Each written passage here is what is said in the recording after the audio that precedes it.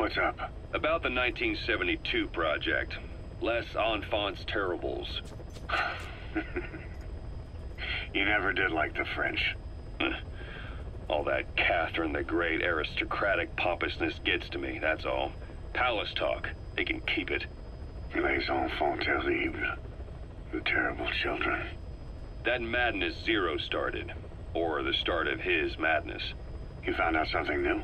The plan itself was abandoned in '76. ATGC dismantled the project, and their account with DARPA was closed.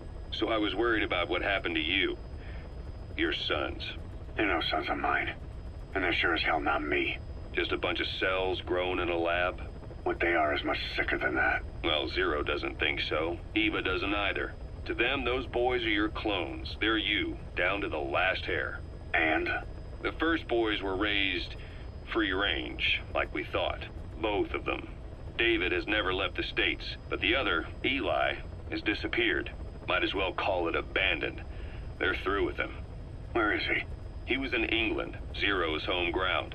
Apparently he traveled to Africa after that, but that's where he escaped from Zero's care. Just like that. Why? Who knows? Maybe he found out about his birth.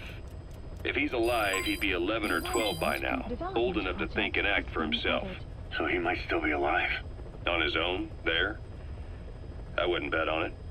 John, if he is alive, what's the plan? I have nothing to say to him. Treat him like a human being, just another person.